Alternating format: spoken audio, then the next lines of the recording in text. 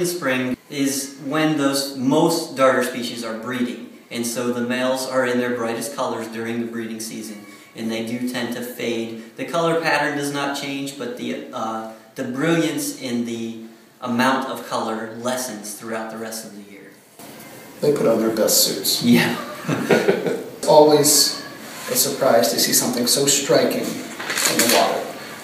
When you walk out there, you don't see anything, you drop that seine net in, you pull up 3 or 4 of those rainbow darters, a variegated darter, how bright those green sides were today. I always get a thrill out of it. The bright colorations of the male fish are to attract females and potentially let other males know that they're there when they stake out territory. So that makes them visible to one another too, and not just to the females.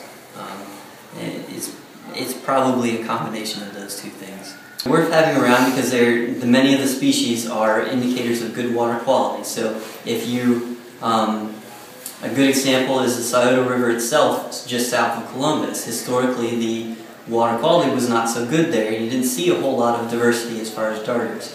And now currently, over the last 15, 20, 25 years, things have gradually improved, and we now see a lot more diversity as far as darter species in the river there.